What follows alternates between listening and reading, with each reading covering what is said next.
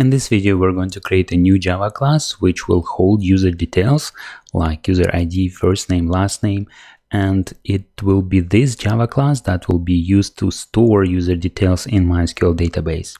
So I'm going to create a new Java class and a new package. I'm going to create new class because this class is going to encapsulate user details like first name, last name, and it will be used to persist this information into a database. I'll call it UserEntity, and I will put it into IO package, data layer, and I will call this package entity as well. All the Java classes that are going to serve as entity classes that are going to be persisted into a database, I'm going to put into this entity package.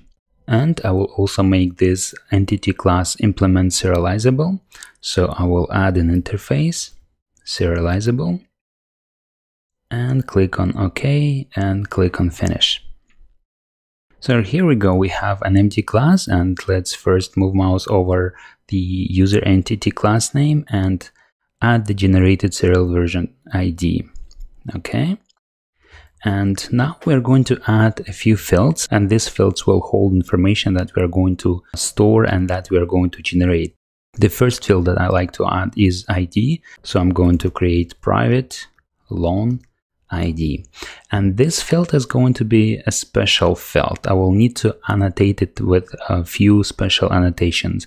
First of all, this field is going to be an ID, so I'm going to annotate it with ID annotation, and let me import this annotation from JavaX persistence. And this ID is going to be a primary key, and it's going to be auto-incremented every time a new record is inserted into our database table. So let me add the generated value annotation, and the value will be generated and assigned and auto-incremented one by one for us by the framework. Now, before we continue adding other fields, let's annotate the class itself.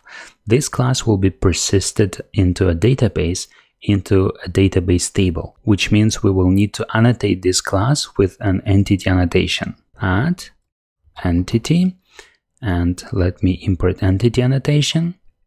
I'll need to give it a name, which will be a name of the table that will be created to store user records. So my table name will be called users, like this. So let me add a few other fields like private string user ID, and this field is to hold the alphanumeric public user ID, which we will be sending back to a mobile application with a response, and this will be a value of user ID which is safe to pass around the network in our HTTP requests. And the rest of the fields like private string first name, private string last name. Okay, I have added a few more fields, and I'm going to annotate them as well.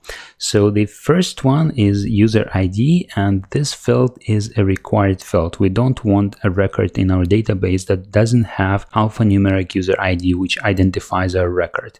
So I'm going to add a special annotation for it to set it as a required field. And the annotation is called column, and I will need to set nullable equals false.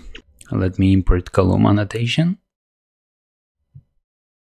Okay, the next field will be the first name, which I also want to be required. So I will copy this nullable false, and I will also set the size for this field. If I do not set the size for the field, it will be created with the maximum length that a varchar field can contain, which is at 255 characters. But to be more efficient, I will set the length of this field to 50 characters. So I'm going to say length equals to 50. And I will copy this annotation and set it for other fields as well. So I want my last name to also be around 50. And my email address, let's set it to 100. Email address might contain first name plus last name plus domain name, so let's make it 120, something like this. And then the value of encrypted password, well, I'm not going to set any character limit on this field because a different encryption mechanism can be used, so I will leave it just a required field.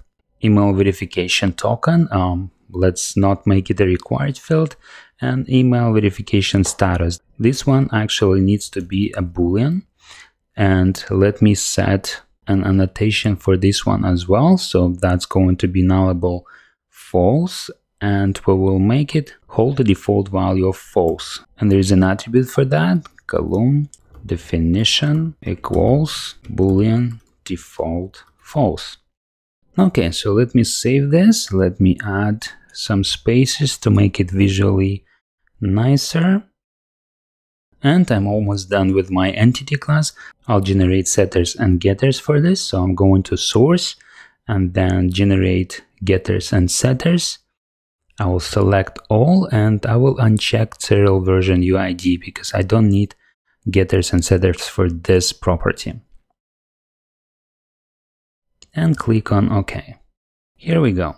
So our entity class is ready. We can always come back to it and add new fields. But for us to continue, this set of fields should be enough. So I'll save this and let's continue to the next video.